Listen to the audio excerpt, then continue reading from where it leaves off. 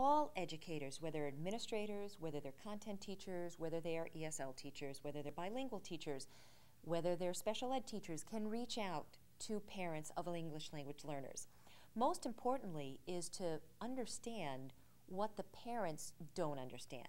So meeting the needs before the parents can express that need. Offering them resources, whether it be classes in English, whether it be understanding the American school system. It may be saying, here's what we expect from parents of students in our district.